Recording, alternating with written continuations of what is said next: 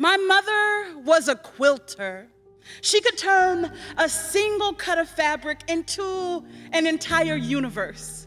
She had eyes on the tips of her fingers, and she could see into and beyond the weave and the weft, engineering cotton alive to become rivers, faces, rolling hills, jutting rooftops, two trains running headlong into a horizon of waking dreams, heaving with light, tall and steel and glass and luminous at the confluence.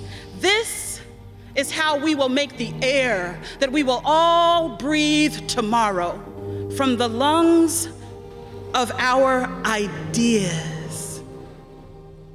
There are small worlds inside of each and every one of us. Let them in and bring them out and lift them up and listen to them closely, because those flinty sparks of light that flick the wick of night and keep you up, burning and churning out ideas like fire from the mouth of your imagination, those small worlds are making the future. One breath, one dream, one research paper, one rap at a time. So go there.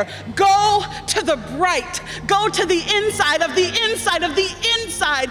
Be there and see and move. Be consistently disruptive to any inclination to just let the status quo ride. Rise to the occasion of your own life with insistent, deepening focus, with such courage and tenacity that when they tell you that you can't be a filmmaker, a mayor, a transportation policy maker, a keeper of stories, a mover of kings, when they tell you that there is no cure, that the category 5 will end life as you know it, tell them that you know a boy whose wheels are wings and he can fly. So rise to the occasion. Here we are in the simultaneity of time. Leaders among leaders, treating the untreatable, making new ways out of old ways, laying the selvage breath right up to the sky. Moment, material, matter, anything is possible. We are all here together. We earthling siblings, 99 to 99.9% genetically identical. Each of us with a small, miraculous world of wonder within the carbon, starshine, and dust.